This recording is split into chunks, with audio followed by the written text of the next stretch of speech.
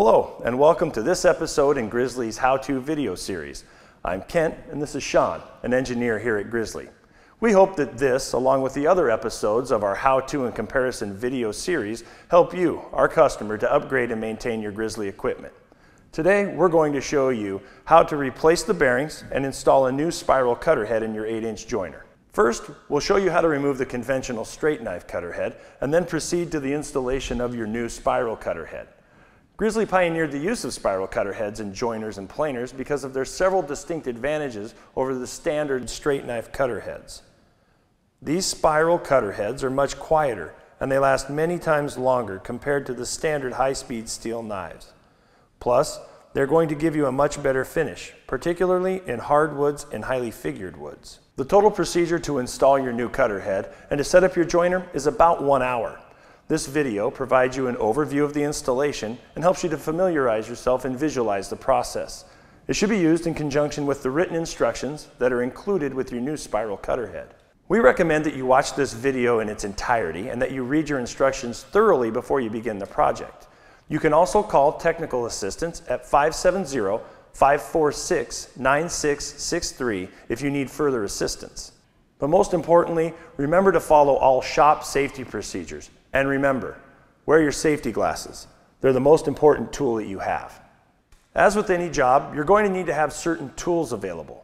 Keep this in mind before you start, because you don't want to get halfway in and then discover that you're missing something and have to walk away from your machine when it's taken apart. The complete list of all the tools you'll need are included inside of the instructions that come with your new spiral cutter head. Most of these tools you probably already have. The two critical items are a gear or pulley puller and new bearings for the cutter head. While you can reuse your old bearings, we highly recommend that you install some new ones. Bearings are relatively inexpensive and they're easily damaged when they get removed. Since you'll already have your machine taken apart, it just makes sense to replace them while you're in there. The first step is to disconnect the power from your joiner. Remove the fence, cutter head guard, and rabbet extension table.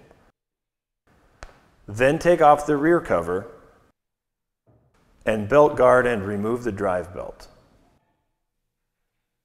Lower the tables to make room for the cutter head to come out, and then remove the knives. You can also flip them over so the sharp edge is facing down and secure by tightening the gib bolts. Remove the pulley from the cutter head.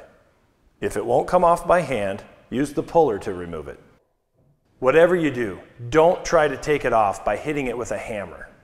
Mark the front bearing block with a piece of masking tape for reference and remove the cap screws. Then carefully lift the bearing blocks and the cutter head from the casting. There may be shims underneath one or both of the bearing blocks. If there are, just mark them front or rear and put them to the side. You may or may not need these when you install your new cutter head. Set the cutter head assembly on the 2x4 blocks with the front side down. Wrap tape around the blocks to hold them together. Now, tap the top of the cutter head shaft gently with a dead blow hammer and a 4x4 block to separate it from the rear bearing block. Remove the front bearing block. It should pull off with hand pressure. If it doesn't, gently tap it with one of the wooden blocks. Now we are ready to install the new cutter head. The first thing you want to do is wrap a layer of cardboard around it to protect the inserts from getting chipped. Install the new bearings in the bearing blocks. Then stand the cutter head upright between the two 10-inch 2x4 blocks. And gently seat the cutter head into the bearing blocks with a block of wood and a dead blow hammer. Wipe down the casting where the bearing blocks will rest and then carefully set the assembly into place. Reinstall the block cap screws and the pulley onto the cutter head shaft. Make sure everything is tight and then remove the cardboard. Raise the outfeed table and then use a straight edge and some feeler gauges to make sure that the cutter head is parallel. Make sure to measure off the cutter head body and not the inserts.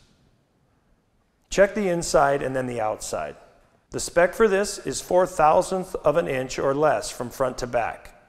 If it is more than this, then you will need to add some of the shims back under the appropriate cutter head block to bring it to spec. Reinstall the belt on the pulleys, Then raise the outfeed table until it is higher than the knives. Use the belt to slowly rotate the cutter head until one of the carbide inserts is at top dead center under the straight edge.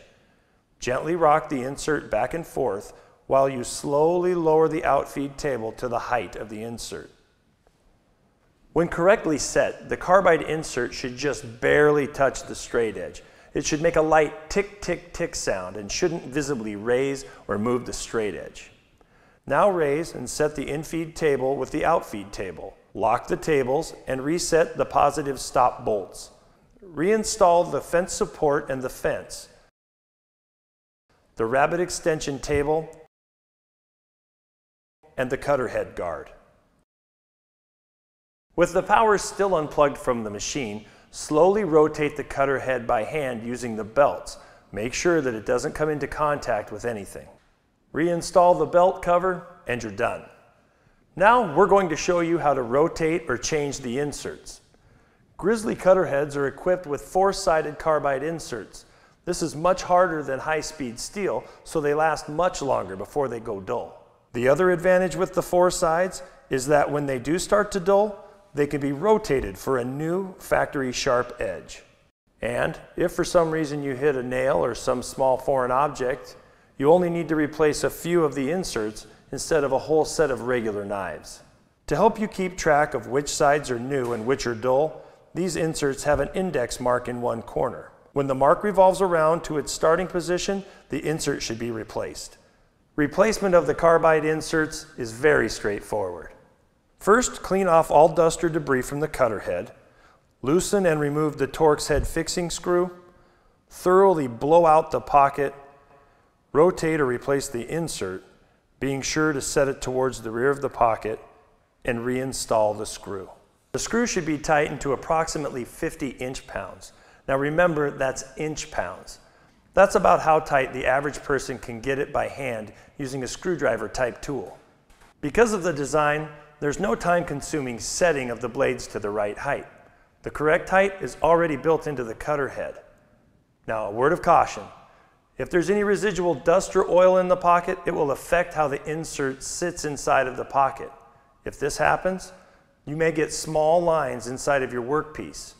If this happens, simply remove the insert, re-clean the insert pocket, and reinstall the insert. Before you plug your joiner in, do a test run. Check the tightness of all bolts and fasteners that were moved or loosened during the installation process. If everything checks out all right, you're ready to make some sawdust. Enjoy.